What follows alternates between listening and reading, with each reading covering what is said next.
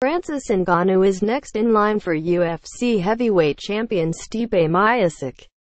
That's according to UFC President Dana White, who talked to the media at the UFC 218 post-fight press conference Saturday night in Detroit. Ngannou stopped Alistair Overeem in less than 2 minutes in the UFC 218 co-main event, picking up the biggest win of his career in brutal fashion.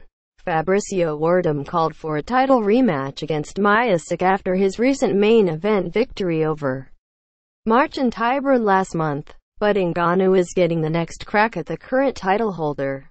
Ngannou looked incredible tonight. Wow, White said after confirming Miocic versus Ngannou. That's as impressive a heavyweight knockout as you will ever see. When you look at him, he looks like the heavyweight champion of the world. I mean, he looks like the heavyweight champion of something. The guy's a monster. He continues to get better. I always believed in this guy since I met him. I thought that he was going to be the man. But, boy, he looked like the man tonight. White said he wants to see Miocic versus Ngannou as soon as possible.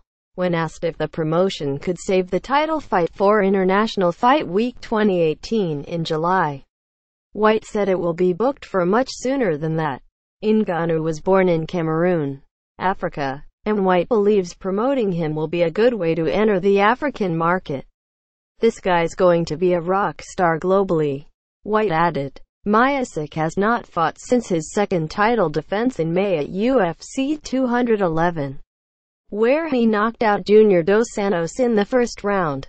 He hasn't stepped in the cage since then because he and the promotion have not yet come to terms on a new contract. But according to White, negotiations with the heavyweight champ are good.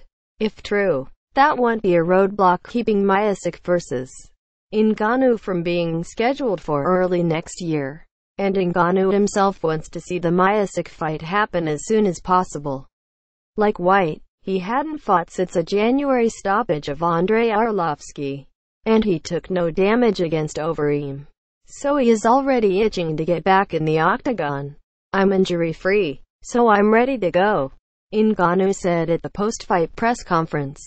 I'd been out for a long time, like 10 months, and now I want to go. Miocic has not yet commented on Ngannou's win or the fact he will be facing Ngannou next.